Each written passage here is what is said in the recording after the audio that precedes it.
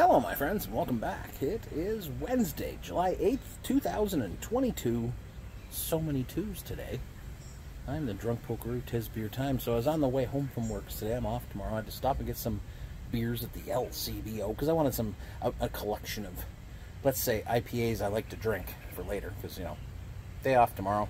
I gotta have a couple pops tonight. So I found some new stuff too, and that's always fun to find some new stuff.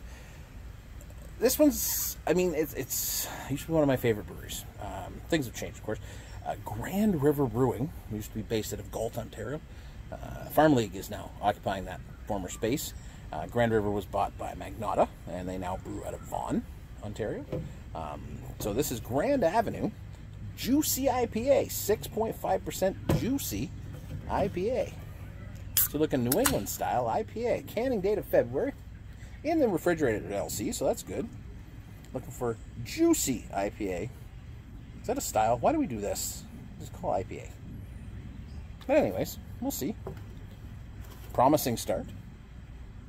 Like I said, there was a time when Grand River played a massive role in my discovery of craft beer because they were one of those breweries that had a lot of things at the LCBO at the time. I didn't know you could go visit breweries. That wasn't a thing. We didn't understand that. But Curmudgeon IPA was their English IPA. It was one of my most favorite beers of all time. And I didn't understand that there was seasonality to beers, that beers would come and go. I went to the LCBO, no, it'll be back later in the year. I was like, what do you mean it'll be back later? It's a beer, they should make it all the time. So, they had a great Imperial Stout at the time. Anyways, things kind of didn't go that well after a while, and you see what happened. So let's get into it, let's try it, because hopefully, you know what? I love a good redemption tale. Who doesn't like a good comeback, right? Don't call it a comeback, I've been here for years. Cheers.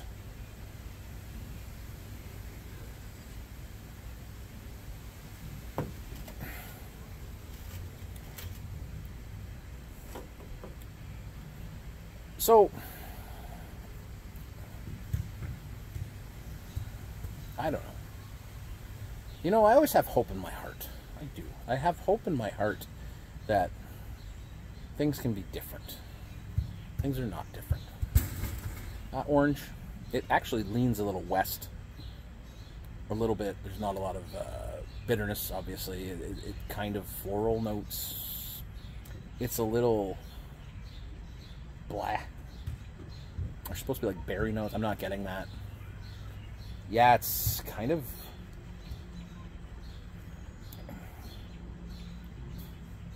Listen, I know juicy IPAs, okay?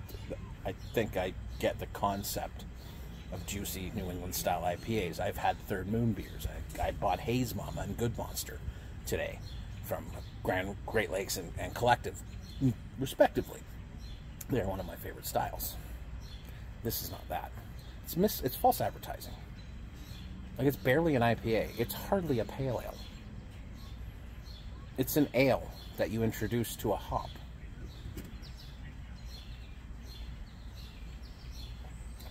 Listen, I'm not going to lie. I had a bit of hope in my heart. I'm like, okay, maybe this is going to be where it turns around. You know, this is a pretty decent style to brew. Even with a little long in the tooth, I'm like, well, you know, we'll give it the bet. No. Everything is muted. It's almost like drinking through a cheesecloth. And so just don't buy it. I'm sorry, I don't say that very often. You know, try it for yourself. Maybe you'll like it. You won't, and you'll have wasted $3 of your hard-earned money. And right now with inflation, that can buy like what? A liter of gas? A liter and a half? Okay. I drink them, so you don't have to. You're welcome. Poke loves you, my friends. This, not so much. Cheers.